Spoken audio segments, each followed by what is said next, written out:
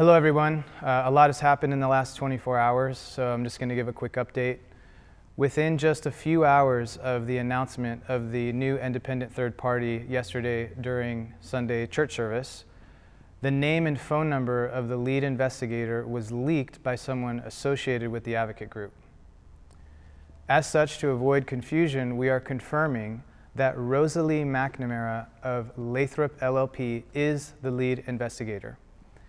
Any information pertaining to potential sexual misconduct by Mike Bickle should be directed to Ms. McNamara. Her contact information has been posted on IHOPKC's socials and website. Secondly, and unfortunately, a few hours ago, the attorney representing the main alleged victim and who purportedly represents the advocate group communicated that they are not willing to participate in the independent investigation.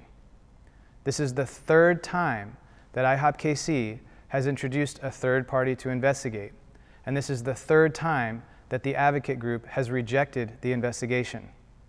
We sincerely appeal for them to reconsider.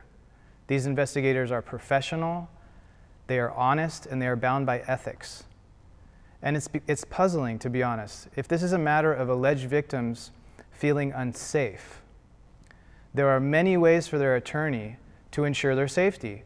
For example, they can start with the first simple step of providing sworn affidavits of the Jane Does. IHOPKC is committed to finding the truth regarding these allegations, but is at a crossroads until the advocate group either presents evidence or alleged victims are willing to participate. This community is hurting, and respectfully, any further delays are on the advocate group. I say that respectfully. Lastly, and I'm going to keep mentioning this, I know this kind of message is uncomfortable and it's new for this community, but IHOPKC has made a pledge to keep you all informed as possible. Please keep praying. It's needed now more than ever.